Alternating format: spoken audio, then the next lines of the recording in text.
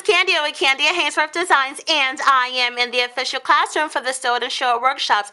Thanks for joining in on Kandia's Seat, the new online show with the best sewing, embroidery, and tutorials combined all in one. Today, this is the sewing part of it. It is going to be a personalized washcloth, okay? So we're going to actually make this washcloth a custom-made washcloth to go along with the embroidery project that we'll be doing next. And here's what you're going to need. You're going to need your towel, a pair of scissors, the opposing fabric, which is going to be this calico giraffe print, some kind of temporary adhesive, basin spray, and your pins, plus your sewing machine and your embroidery machine. Let's get started.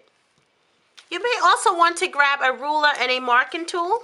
Okay, so first you want to set your printed fabric aside, and then you are going to just open your hand towel. Now this towel measures 16 by 26, okay, and this towel was purchased from Walmart. And then you want to, once you open it, it should look like this, you know, the whole towel. You want to go to the areas where it has those little embossment at the bottom of it and just cut that off. So that's what we're going to do first, and then you're going to be left with just the terry cloth part of the towel. And because this is going to be a little kid's towel, a hand cloth, a washcloth that is, it doesn't need to be that big, so you can get actually 4 towels out of this washcloths if you you know, want to make it small for little kids' hands. So what I'm going to do is I'm just going to just kind of mark it out. So I just have a starting line, and I'm just going to cut it out like so. And then what I'm also going to do is I'm going to use this square as a template to cut out for the giraffe print as well.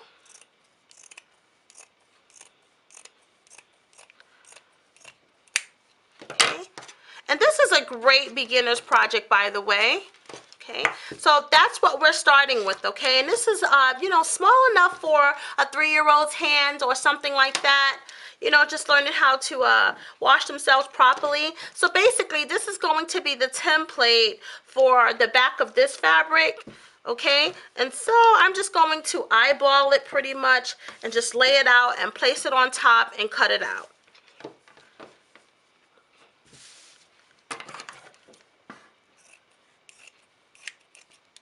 Because remember, this is also an embroidery project as well, so we're going to be adding personalization. But now, so far, we have the back and we have the front, okay? You know, I am a person that can't stand little wrinkles, so I would recommend that you take this to the ironing board and just give it a good press so you don't have any wrinkles.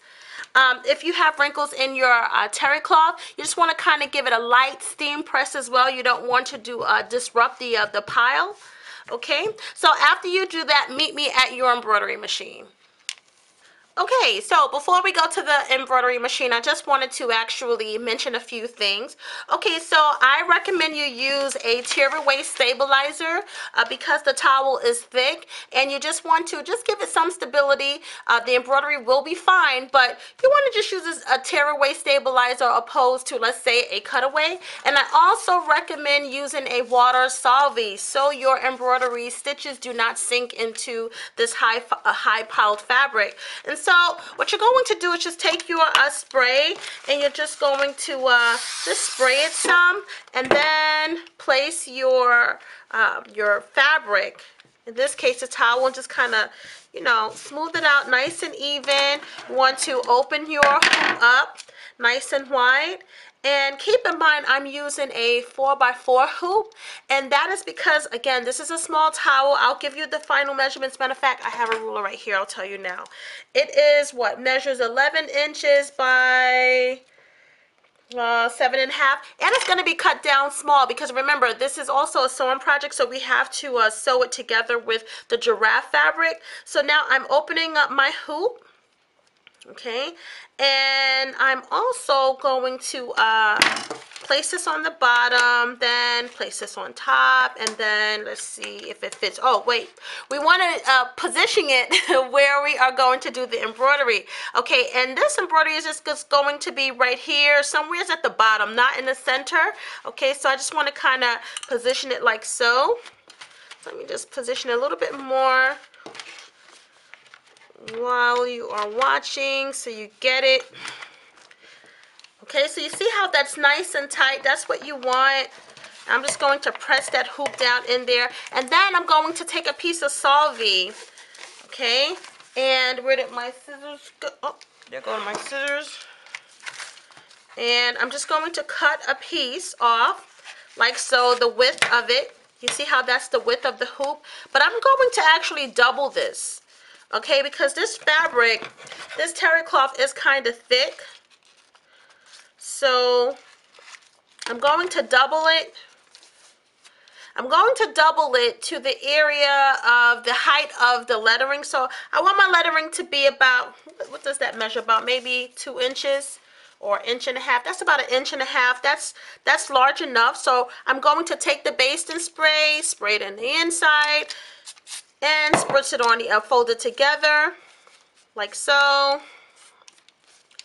Spray it on the outside, and then place. What you could do if you don't want to take the chance in not getting in this area, you can just pretty much put a double solvay on the whole thing. Okay, now we're ready to take it to the embroidery machine. Okay, so we are at the embroidery machine, and I just want to direct your attention to 2 things, or actually 3 things. Okay, first, look over here, and that's going to tell you the measurements. Okay, so I know that this embroidery design is going, well, the personalization is not actually a design. The personalization is going to be 3.11, so roughly maybe 3 inches wide, and it's going to be almost 2 inches high. And now this also tells me that I have the correct frame.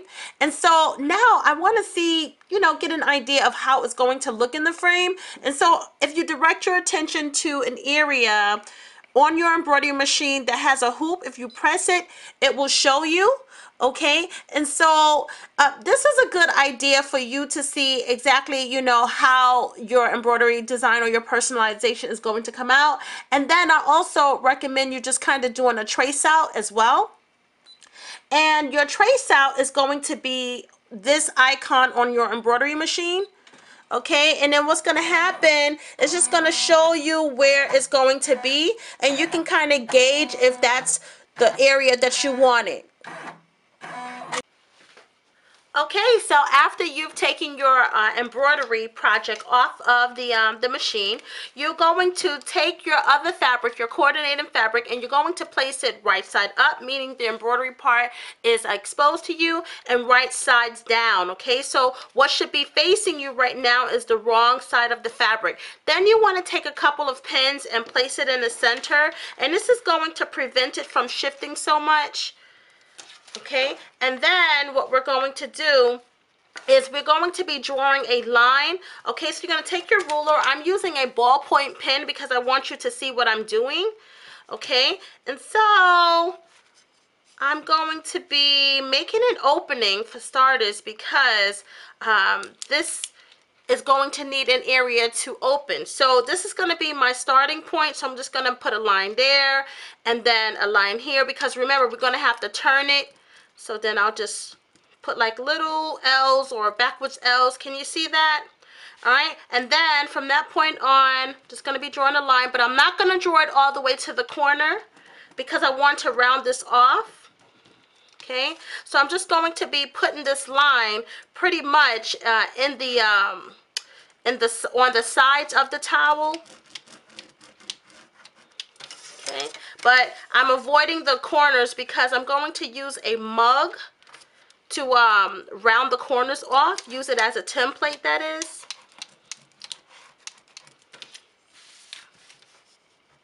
So I'm doing this to all 4 sides, and then I'm going to take my mug and I'm just going to pretty much connect the dots here. So I'm going to take this edge and just connect it to that line, like so. See that? And then do the same on all 4 sides.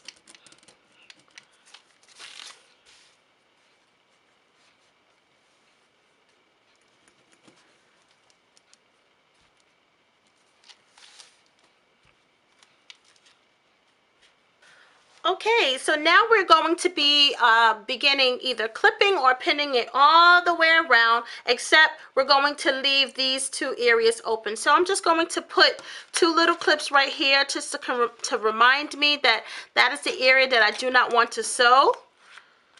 Okay, so we just switch it right here. All right, and then I'm going to pin it or clip it all the way around. Okay, so now it's clipped all the way around, and now I'm ready to take it to the sewing machine. So I'm just going to grab a pen so you can see what we're doing. So we're starting here.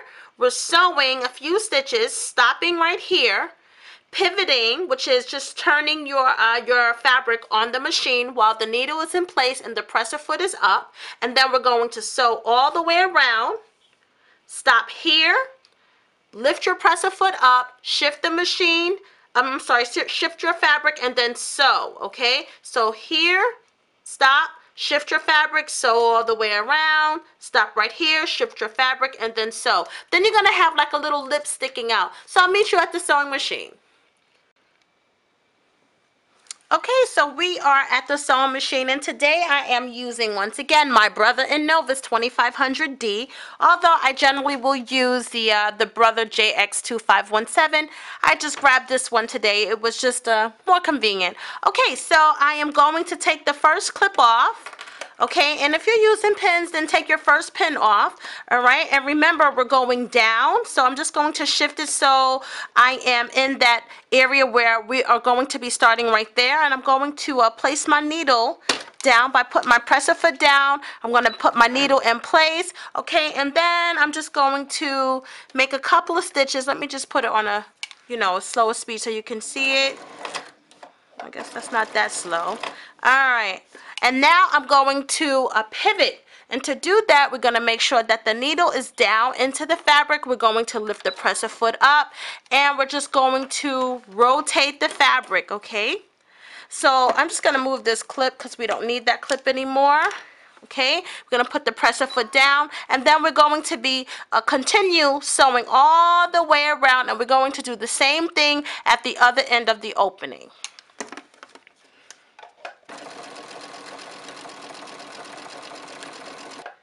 Okay, so we are approaching the last corner that I'm turning on, and I'm going to stop and take this clip off, and if that's a pin you can stop, and then I'm just going to bring my presser foot to where that clip is. I'm going to remove the clip. I'm going to come up a little bit closer because I want to get into that corner right there, and then I'm going to stop just like we did before.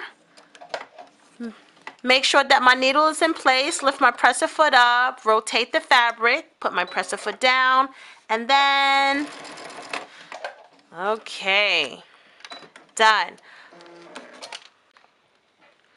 All right, so remember those 2 pins that we put in the center? We want to remove them, okay? You don't want to forget to do that. And then before we turn it right sides out, we're just going to trim all the way around the excess of this fabric. You want to make sure that you don't cross your stitch line, all right? Otherwise, you're going to have to sew it again, okay? So just trim very, very close, but you don't want to cut or go across your stitch line. So I'm going to do that all the way around. All right, so it should look like this. So it's nicely trimmed and neat, and then you have that little lip out. Okay, before you turn it right side out, you want to turn on the reverse side, and remember that tear away stabilizer we use? We want to tear it away. Okay, and this comes off very easy. Even though we did use some light adhesive spray, it will just come off like so. All right, and then we'll be ready to turn it right sides out. All right, so take your fingers and just part the opening and just kind of turn it starting with the corner. All right, and just kind of help it along so. All right, and then you might want to use a pencil once you've gotten the whole thing out, or maybe you have long enough fingers that you can reach in there and just make sure all of the corners are out. All right. But remember, we did round the corners, so I think a pencil eraser or even a chopstick helps along with that. All right, and so once you got it all the way out, so you see, you want to kind of get in there and really shape those corners.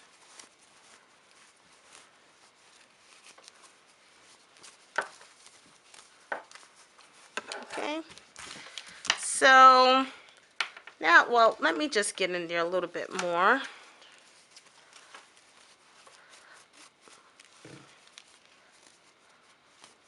Okay, and now what I would like to do is, just kind of, once you got it all all out, you want to just kind of piece it together. And look, this little lip just kind of goes right in there. So it's nicely shaped. So what I'm going to do now is, if you have a tag, here's the time that you want to place your tag in place. If you don't have a tag, you can just kind of ignore this part or skip. Okay, so I've placed my tag in, and I'm making sure that I'm catching the back fabric too. So now we're going to take it back to the sewing machine, and we're going to stitch a top stitch all the way around. Okay, and this is going to really bind both parts together, and it's also going to stitch my tag in place, and it's also going to close that opening.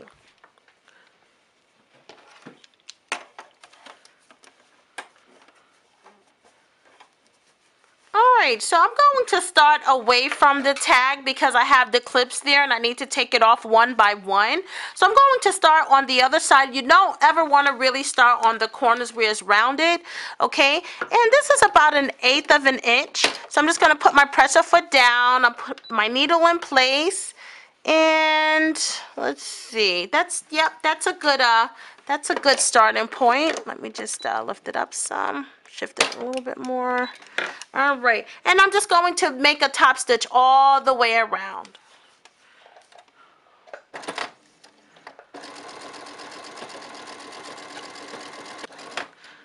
All right, so we're coming toward the area where my tag is, so I want to make sure that I really get this. So I'm just going to carefully remove the clip, and if it's a pin, you want to carefully remove the pin because you don't want your tag to shift.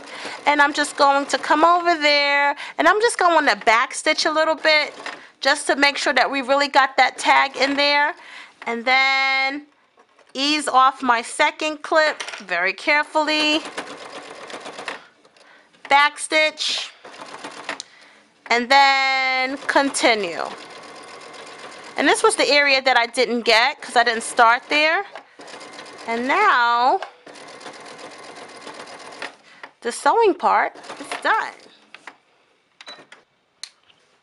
You didn't think that I forgot about this water solvy, did you? So you just want to peel it off. And if you're having a hard time with these little parts of it, I like to actually use a needle or a little seam ripper just to kind of get in there and pluck it up. Some people will recommend that you can use some steam, and you can use it with a paper towel. But, I've never really had a problem removing it. Or, you know what else you could do? You could just spritz it a little bit with some water. That works. Well, afterwards, what I would do now, after I get this little pieces of water solvy off, I am going to take it back to the ironing board, and I'm going to press it, because even though we pressed it before, it is wrinkled after turning it right sides out. Okay, so I'm going to take it and I'm just going to press it nice and neat, and then we will be all done. You can also cut any loose strings or anything that you have, just so it'll be presentable. And that's all for today for this part of the